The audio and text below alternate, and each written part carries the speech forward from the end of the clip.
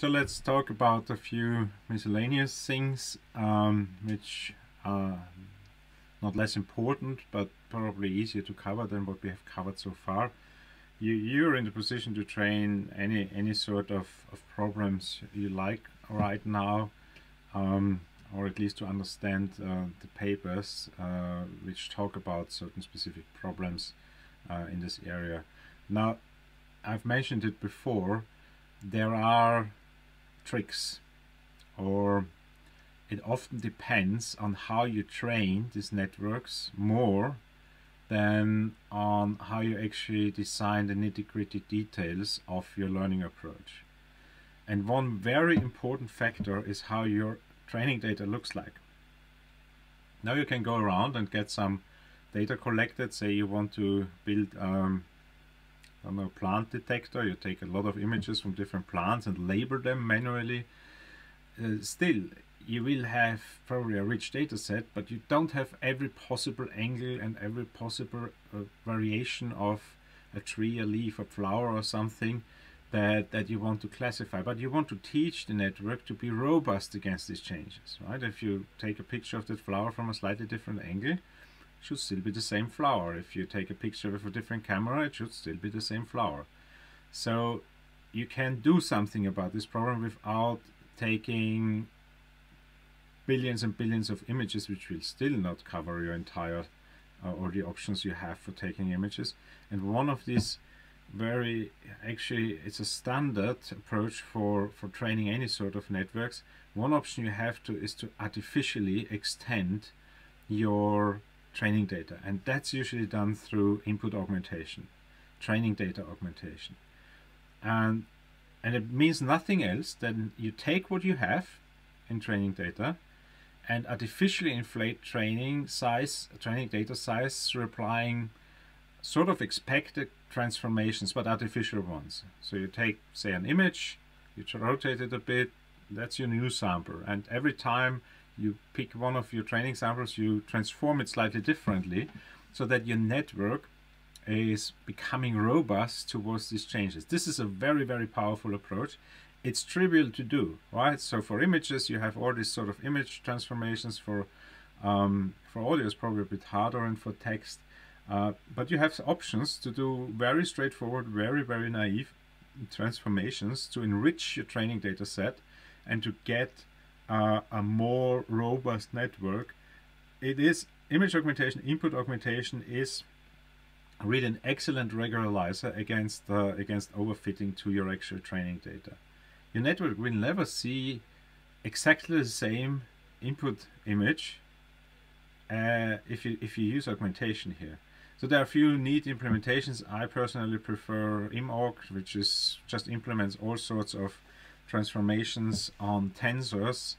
PyTorch has also a few. This is very much restricted to 2D images, so both of them. I don't know too much about audio input augmentation.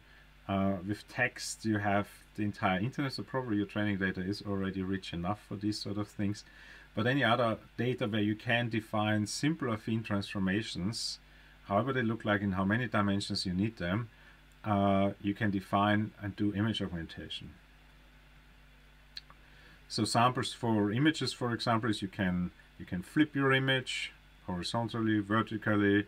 You can scale your image differently. You can rotate it. You can change the intensity and the contrast of your image. You can crop it or randomly pet it. You can add noise at different levels. You can do affine transformations. You can do any perspective transformations.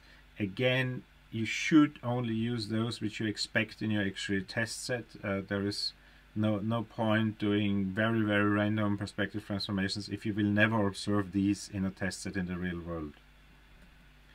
So don't use all of them blindly. Really carefully select the transformations you would expect in a real world case.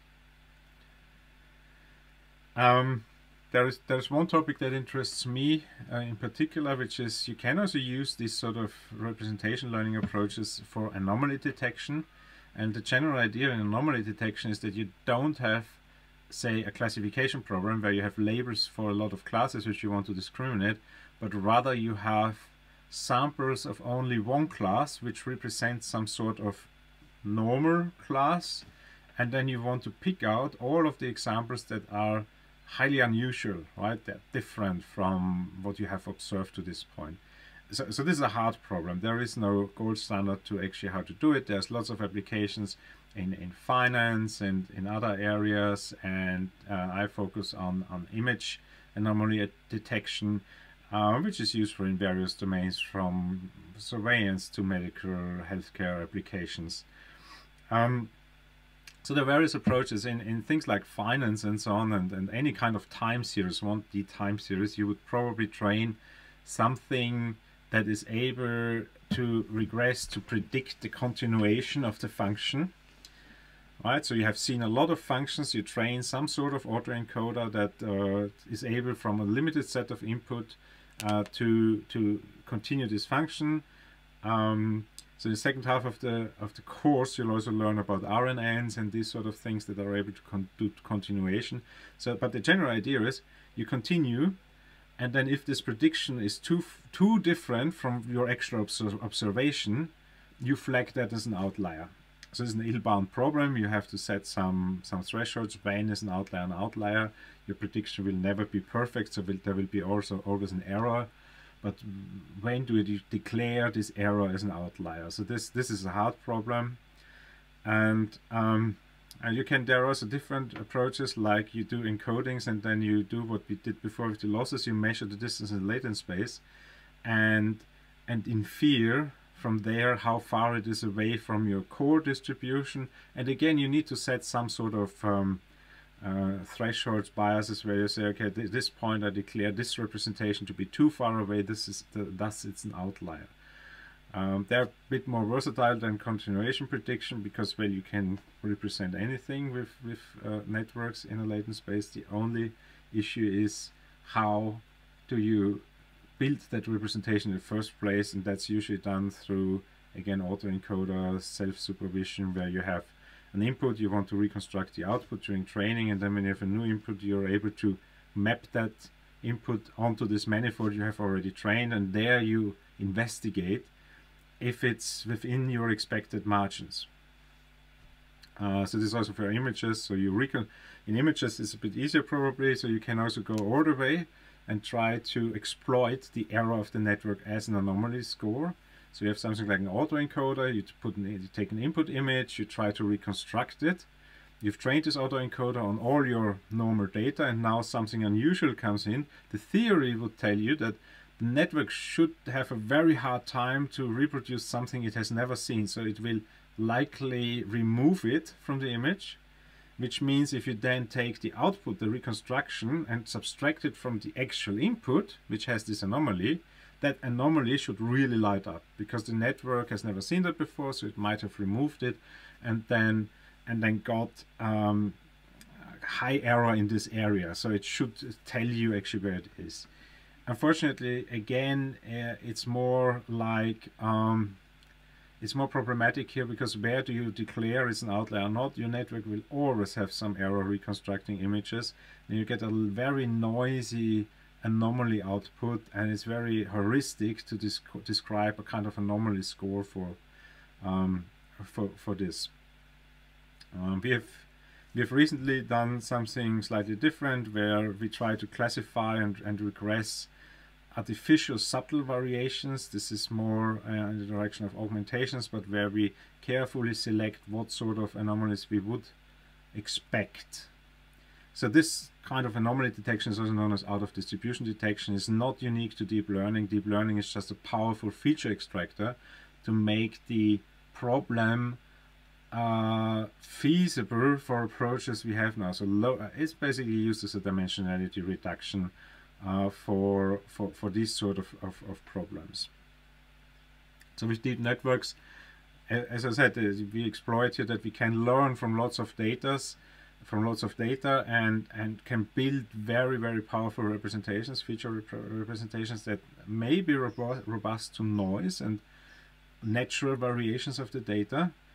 And we can learn probably cross-domain patterns to really define what normal or kind of abnormal means in a high dimensional space, right? In a dependency of features rather than having these features directly defined. People use it, right? Finance people use it all the time, trying to find the right time to sell their stocks, which is could be within an anomaly or buy. Google uses it for ads and things when Google invests a lot of time in these sort of issues. It's also in the direction of find out unknown patterns, new patterns. Novelty discovery is this area also known as where we try to find something abnormal but probably more frequent. So we have probably discovered something new which we might want to classify as something particular, as a category. Yeah, so people also tend to categorize them in unsupervised and supervised methods. The unsupervised I've more or less covered, so you use an autoencoder, reconstruction error, and use moving averages, dropout, or something to set a time window for continuous input. So all of these is possible. Supervised approaches, in this case you would have learned an RNN, which you will hear about in later videos, and you probably learn a series of time steps and predict when an anomaly is about to occur. So you can also build this in as a fully supervised training class, where task where you have samples of anomalies, and then train directly on the time series when it's likely that an anomaly will actually occur. Systems like this, in a more simplistic way, are definitely implemented in a high-stake infrastructure, right? Power grid supply and power stations and so on, where you don't want to have somebody sitting all the time looking at the chart, but probably a system that knows if the chart goes down like this, then it's very likely that we'll observe an anomaly in the next few hours. Okay, so I have one example, a case study, which one of my students did. This is very interesting. So take yourself a minute and look into that image. This is a CT scan of a lung. So it's a plane like this through the body, and it shows the heart and it shows the lung. The dark areas are the lung. The bright thing in the middle is the heart. Here we have the spine, and this is all muscles and so on. And now people have done an experiment and tested a bunch of radiologists for unintentional blindness, because actually radiologists should look at these images and find the abnormality. In this case here, apparently there's a nodule, it could be a tumor or something natural. You would need to do a biopsy to actually figure out. And well, in this experiment, people put in strange things, subtle changes into these images, and ask the radiologists if they have recognized something weird. So if you take a few seconds and look at this image, probably you'll see something strange.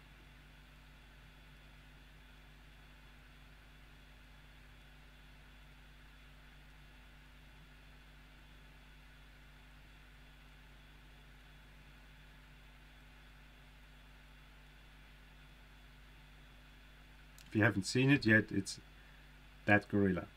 So if you're interested, I'll put a YouTube link here, probably in the comments, or I edit it.